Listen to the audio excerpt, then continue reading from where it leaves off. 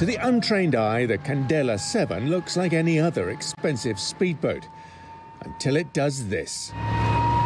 Its all-electric motor lifts it out of the lake and onto its hydrofoils.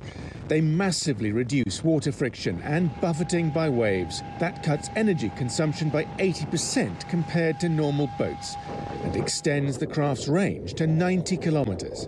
The advantage is clear, so you do not have any wave hitting, so the boat is not bumping and slamming around.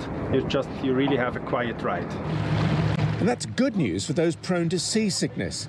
An onboard computer constantly adjusts the foils to ensure a smooth ride. The manufacturers say it's the same kind of software used in jet fighters. Even when it crosses the wake of another boat, it doesn't miss a step. But it's the boat's green credentials that may prove its biggest selling point.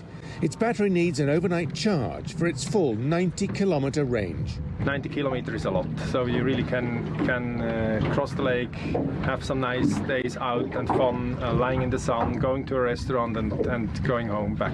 So, to charge the boat is a normal 230 volt, as we have everywhere in our households or on the moorings, and it charges overnight. So, and then the next day you still have again 90 kilometers.